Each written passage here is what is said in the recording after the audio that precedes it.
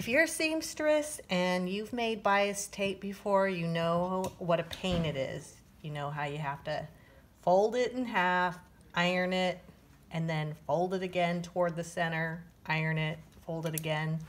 And we discovered a way to make it a little bit easier. So what you have to do is you have to get like a needle or some sort of long pin that you could stick into your ironing board.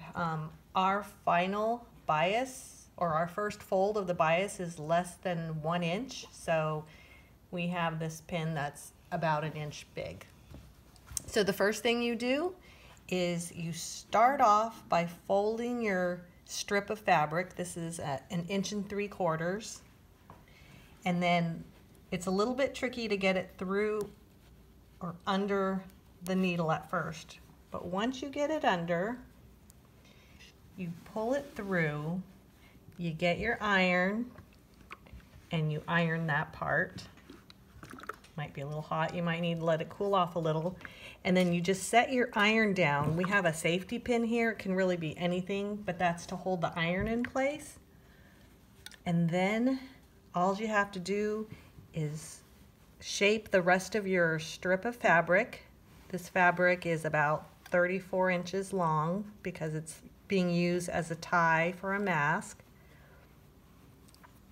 And you just pull it through the iron like so. So it's much faster.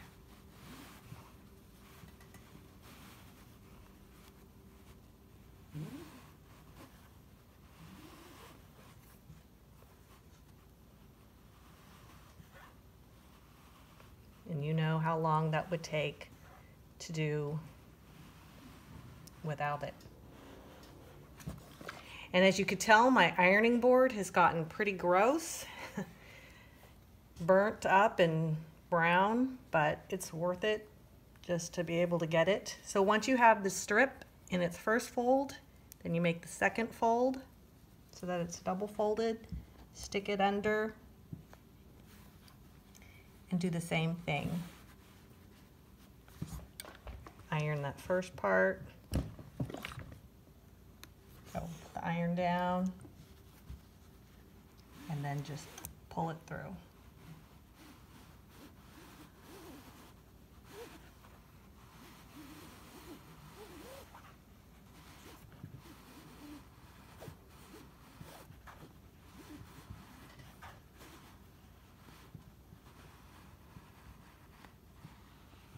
And there you have your tie, your finished bias tape.